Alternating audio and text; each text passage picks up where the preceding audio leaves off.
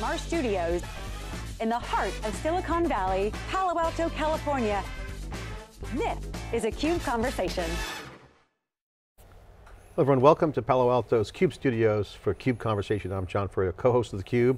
We are Kevin Akeroyd, CEO of Cision, CUBE alumni, has been on before, building one of the most compelling companies that's disrupting and changing the game in comms, advertising, PR, with cloud technologies. Kevin, great to see you again, thanks for coming in. Likewise, John, it's really good to be back. So we haven't chatted in 2 years, you've been busy. Our last conversation was the beginning of 2017. Cision's done a lot of interesting things. You got a lot of M&A under your belt. You're putting this portfolio together with cloud technologies. Really been interesting. I really got to say, I think you cracked the code on, I think a new reality, a new economic reality, and also new capabilities for comms folks. So congratulations. Thank you. It's been a fun ride. So give us the update. So 2 years since we talked, how many deals, companies have you bought? What's the head count? What's the revenue? Give us an update. In the 4 years, 12 acquisitions. 7 of which have happened since I've been here, up to 4,500 employees in over 40 countries. Customer count has grown to over 50,000 customers globally. Revenue has kind of gone from 500s to just shy of 800 million. So a lot of leadership changes and as you just mentioned, pretty seismic change finally. We've certainly been the catalyst and the cattle prod for that seismic change around tech, data, measurement, and analytics finally becoming mature and adopted inside this line of business, like the Chief Communication Officer, the earned media folks, that to say that they were not tech savvy a few years ago would be an understatement. So a lot's been going on. Yeah, and certainly the trend is your friend, at least in my opinion, for you, but I think the reality is not yet upon people's general mindset, and it's coming quickly. So if you look at some of the big trends out there, look at fake news, look at Facebook, look at the Google effect. Elizabeth Warren wants to break up big tech. Amazon, cloud computing has, in that time period that you were, prior to going to Cision, you were at Oracle Cloud, you've done a lot of great things on the marketing cloud side, but the timing of cloud computing, the timing of how media has changed. There's not many journalists anymore. That's right. We had Andy Cunningham, a legendary industry veteran, formerly of Cunningham Communications. She did the PR for Steve Jobs. She said, there's no more journalists, a few left, but you got to tell your story direct to the consumer. This is now a new marketing phenomenon. This is a tailwind for you at Cision because you guys, although put these companies together, have a unique vision around bringing brand value advertising at PR economics. That's a good way to put it. Tell us the vision of Cision and specifically the shift that's happening. Why are you guys important? What wave are you riding? So there are a couple shifts, John, and you and I have talked about this in previous programs. There's this shift of the line of business having to work in a whole bunch of non-integrated point solutions. Right, the CFO used to live in 17 different applications from 17 vendors. That's all squished together. Now I buy from one cloud platform, right, from Oracle or SAP. Same thing happened in human capital management. 22 things squished into a cloud, one from Workday, right? Same thing happened, you had 25 different things for sales and service. That all squished together into one CRM in the cloud. I buy from Salesforce, right? And our last rodeo, right, early part of this decade, it was me and Adobe battling it out for the right to go squish the entire Lumascape into a marketing cloud, right? So there could be one ring to rule them all for the CMO, right? So it happens in every single category. It just hasn't had over here, happened in the earned media side and in the Chief Communications Officer. So bringing the tech stack so that now we are for the CCO, what Adobe is for the CMO, what Salesforce is for the CRO, what Workday is for the CHRO, right? That has to happen, right? You can't manage it this way without sophisticated tech, without automation, without integration, right? You can't do it. The second thing that had to happen is, especially in marketing and advertising, they all figured out how to get revenue credit, right? Advertising was a slow single-digit CAGR industry for 50 years. And then something happened, after 5% CAGR for 50 years, and then something happened over the next 10 years, digital paid went from like 15 billion to 150 billion. And what happened is that old, I know half my advertising is wasted, I don't know what half. That went bye-bye. Now I know immediately, down to the page, down to the ad unit, down to this, exactly what worked, right? When I was able to put pixels in ads, John, you'd go to that page, pixel would go on you, it would follow you around, and if you ended up putting something in an e-commerce shop, that ad got credit, I'm not saying that's right, I'm just saying that's how the entire... but that's how the infrastructure would have let you, allowed you, to enabled you to do that. Right. And again, paid advertising, paid search, paid advertising, that thing has created massive value and it's out there. Massive value, but my buyer, right, so the person that does the little ad on the Wall Street Journal Tech page got credit. My buyer that got Bob Evans, the Cloud King, to write an article about why Microsoft is going to beat AWS. He's a credible third-party influencer, right? Rating objectively. That article's worth triple platinum and has more credibility than 20,000 Microsoft sales reps, right? We've never, until Cision, well, let's pixel that. Let's go figure out how many of those are the target audience. Let's ride that all the way down to the lead form of the target part. And basically, it's super simple. Nobody's ever tracked the press releases, the articles, or any of the earned media content the way people have tracked banner ads or e-commerce emails. And therefore, this line of business never got revenue credit. And it stayed over here on the OpEx pile, where things like commerce and advertising got dumped onto the revenue pile. And voila, you saw the crazy investment shift. So that's really the more important one, is comms is finally getting quantified ROI and business with attribution like their commerce and advertising peers for the first time ever in 2018 via what Cision's rolled out. That's the exciting piece. I guess what I hear you saying is that for the first time, the PR actually can be measured, similar to how advertising couldn't be measured, then be measured. Now PR or communications it can be measured. Okay, they get measured the same way. And then one other thing, you know, that ad, that press release, down to a business event, right? This one had $2 million of ad spend. This one had no ad spend, right? And then when it goes to convert in CRM or it goes to convert on a website, this one came from banner ad. This one came from credible third-party content. Guess which one, not only did it have zero ad spend, instead of $2 million in ad spend, guess which one from which source actually converts better? It's the guy that chose to read credible third-party article. He's going to convert in the marketing system way better than somebody that just clicked on an ad. Well, certainly I'm biased. So all the way down the funnel, we're talking about real financial impact based on capturing earned media ID, which is pretty exciting. Well, I think the more exciting thing is that you're basically taking a value that is unfunded, quote, by the advertising firm, has no budget basically, or thin budgets, trying to hit an organic, credible outlet which is converting in a progression to a buyer or an outcome. That progression is now tracked. But let's just talk about that economics because you're talking about 2 million in spend, could be 20 million. The ratio between ad spend and conversion to this new element you mentioned is different. So you're essentially talking about the big mega trend, which is organic content. Meaning connecting to sources that flow. Of course, we believe when we do theCUBE, everyone's been seeing that with our business, but so let's talk about that dynamic because this is not a funded, operationalized piece yet. So we've been seeing in the industry, PR and comms becoming more powerful. So the chief communication officer isn't just rolling out press releases, although they have to do that to communicate. You got Medium posts now, you got multiple channels, a lot of places to put the story. So the chief communication officer really is the chief storyteller officer, not necessarily the CMO, becomes a MarTech stack kind of tracking. So talk about that dynamic. How is the chief communication officer role change or changing? Why is that important and what should people be thinking about if they are a chief communication officer? You know, it's interesting, there's I'm just going to call it an actual contradiction on this front. When you and I were getting out of undergrad, 7 out of 10 times that CCO, the Chief Communication Officer, worked for the CEO, and 30% of the time other, yet the role was materially narrower. The role has exploded. You just said it pretty eloquently. This role has really exploded and widened its aperture.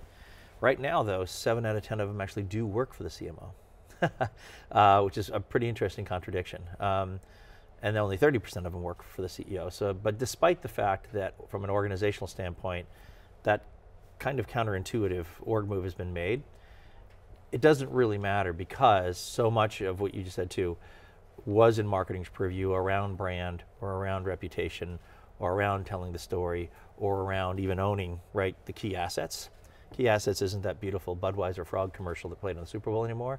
The key assets are what's getting done over here in the communications part. So from a storytelling standpoint, from an ownership of the narrative, from a not just a product or a service or promotion, but the whole company, the whole brand, the reputation, the goodwill, all of that is comms, And therefore you're seeing comms take the widest amount of real estate around the boardroom table than they ever had, despite the fact that they don't sit in the chair as much. And I mention that just because I find it's very interesting, because comms has never been more empowered, never had a wider aperture.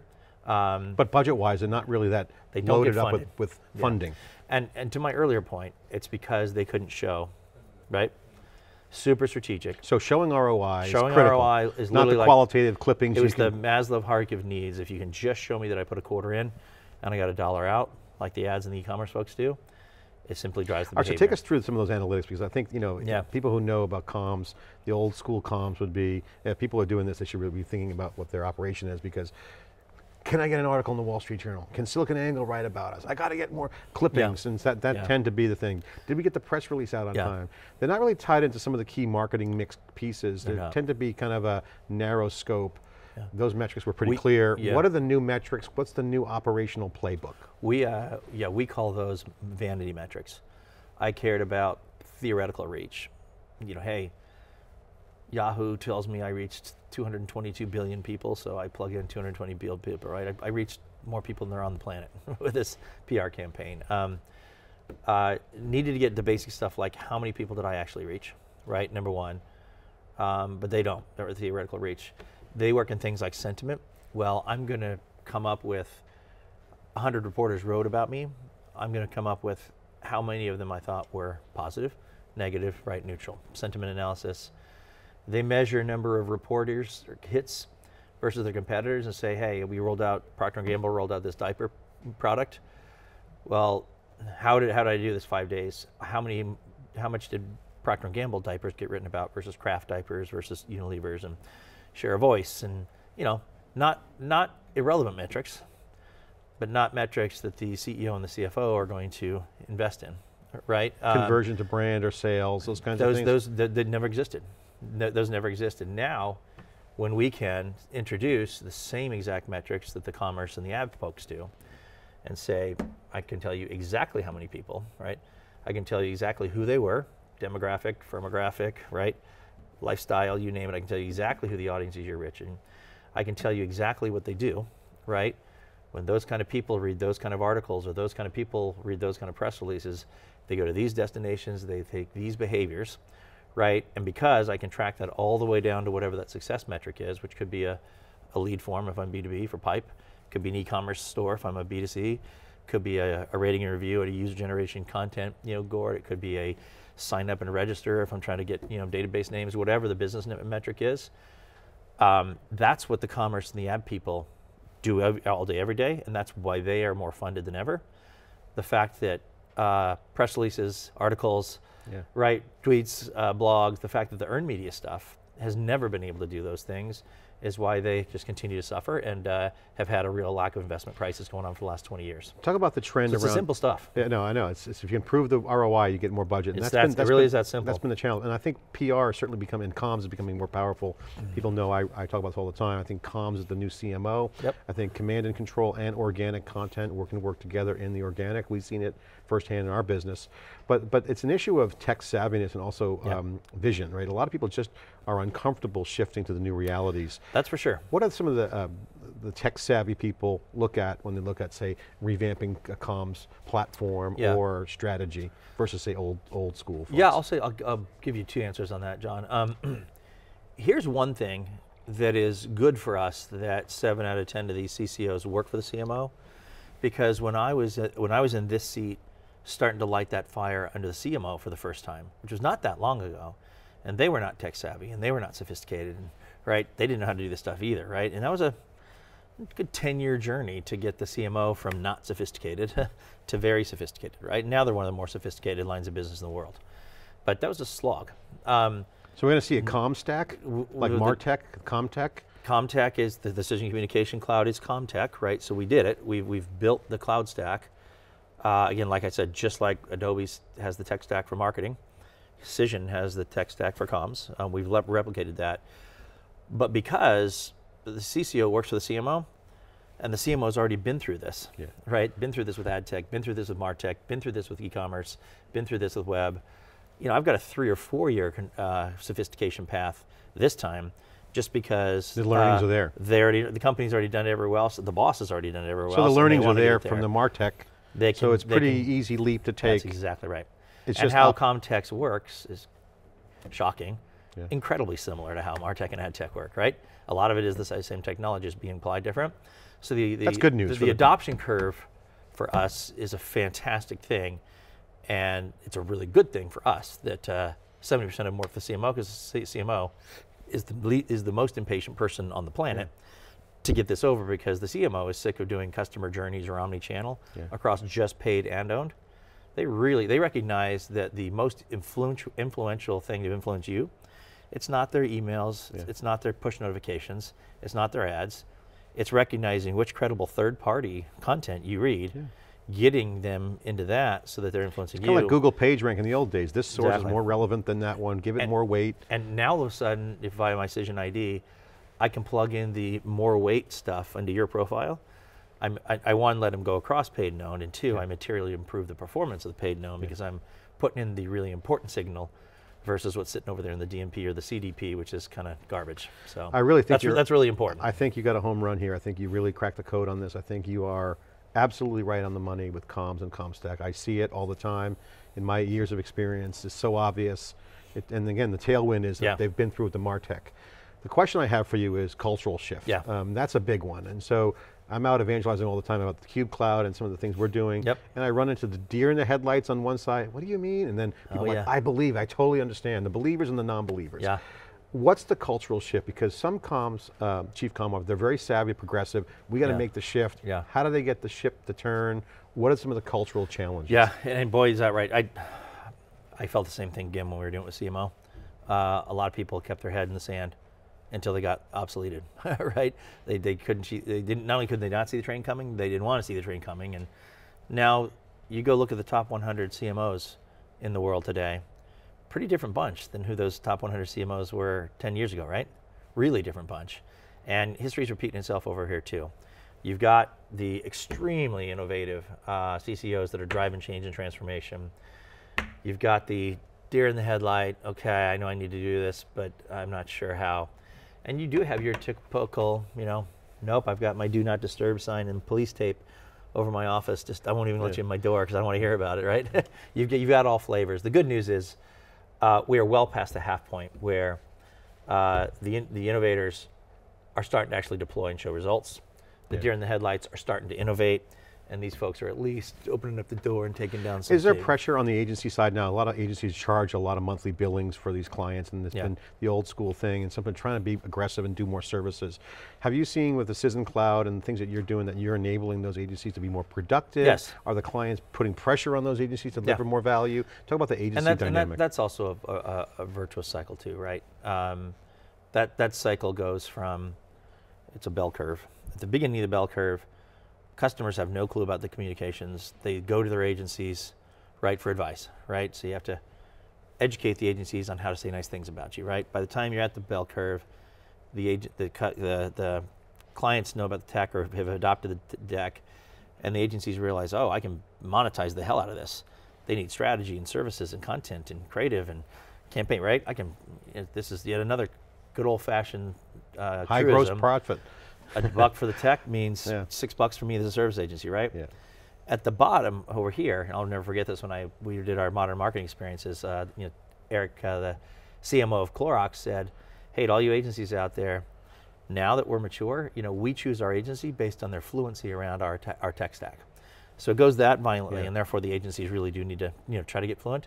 And the ones that do really reap rewards, because there is a blatant amount of need as the line of business customer tries to get from here to here, and the agency is the very first place that customer is going to go to. Basically, so the customer has first right of refusal to go provide these services and monetize them. So the agency has to keep up, basically. They certainly do. Because as the game gets changed by speed, is accelerated, values created. If they keep the running shoes on, if they keep up and they stay fluent, then they're going to be great. And then the last thing back on the thing is we've kind of hit this. This is one of those magic points I've been talking about for 20 years. When the CFO or the CEO or the CMO walk down to the CCO's office and say, where are we on this? Because it's out in the wild now, right? There are over 1,200 big brands doing this measurement, Cision ID, CommStack stuff. It's getting written about, right, good old-fashioned earned media, right?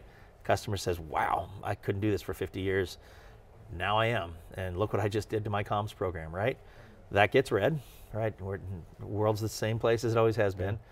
You and I read that, we go down to our comms department and say, wow, I didn't know that was possible. Where are we on this? So the where are we on this wave is coming to communications, which is an accelerant. It's an accountability. Now it's accountability, and therefore the urgency to get fluent and to change. So now they're hiring up quant jocks and operations and statisticians and database people just like the marketers did, right? The anatomy of a communications department is starting to look half science, half art, just like happened in marketing, whereas before that, it was 95% art and just 5% science, but it's getting to be 50-50 now. Do you have any competition? We have, just like always, right? You guys pretty much have a PR Newswire, a lot of big elements there. You've got a good foothold. You know, kind of like, but it's just an example. You know, even though Marketo is part of Adobe, giant, and Eloqua is part of Oracle, giant, and Pardot is part of Salesforce. You know, you got 3 Goliaths in marketing automation. HubSpot's still sticking around. You know, pure play marketing automation, right? You could just pick your CRM giants. Microsoft and Salesforce have eaten the world. Zendesk still kicking around. Its own little pure play. That equivalent exists. I have nobody that's even 1/5 as big as I am, or as global or as complete. But I do have some small point-specific solution providers. They're still hanging out there. Always will. Well, the thing is, first, you're a great leader. You've seen the movie on the marketing tech side. You got waves of experience under your belt. But I think what's interesting is that like the Web 1.0, having websites and web pages, Web 2.0, and social networks, that was about the first generation. Serve information, create affiliate programs, all kind of coded tracking, and you mentioned all that. I oversimplified it, but you get the idea. Now, every company needs a new capability. That's right. They need to stand up media infrastructure. They do. And what does that mean? They got to throw out podcasts, they got to take their content, put them into multiple channels. That's a comms function. It is. So now comms is becoming the new CMO-like capability in this earned channel.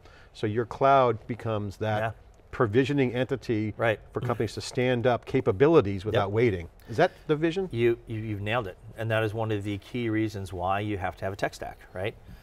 That's a spot on one. Another one, you know, when back early in my career, the 20 influencers that mattered, they were all newspaper reporters or TV folks, right? There was only 20 of them. I had a Rolodex. I could take each one of them out for a 3-martini lunch. They'd write something good about me, right? I wish it was that easy now. Right, now you have thousands of influencers across 52 channels, and they change in real time, and they're global in nature. It's another example of where, well, if you don't automate that with tech, right? And oh, by the way, if you send out digital content, they talk back to you in real time. You have to actually not only do influencer identification, outreach, and curation, you've got to do real-time engagement. There's no agility. Right? There's none. Zero agility. None. Exactly. There's no like DevOps mindset in there at all. And then the speed with which it's no longer okay for comms to call the agency and say, give me a clip book. I got to get it to my CEO by Friday, right? That whole start the clip book on Tuesday, I got to have the clip book, the physical clip book, you know, on the CEO, as an example, right? Nope.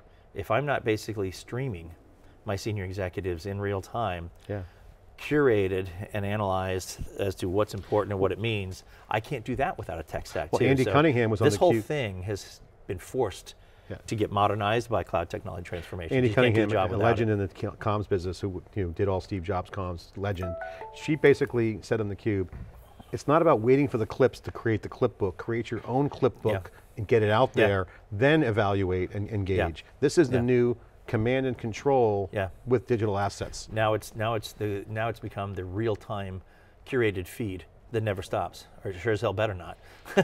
All right, because comms is in trouble if it does. Well, this is a great topic. I'd like to have you in this again. I can go deep on this. So this is, I think, a really important shift, and you guys are only ones that are on it at this level. And I don't think the Salesforce and the Adobe's yet I don't think they're nimble enough to go after this wave. I think they're stuck on their wave and they're making a lot of money. Yeah, you know, John, they're paid media and owned media. That's right. The Google Marketing Cloud, the SAP Marketing Cloud, Adobe, Oracle, Salesforce Marketing Clouds.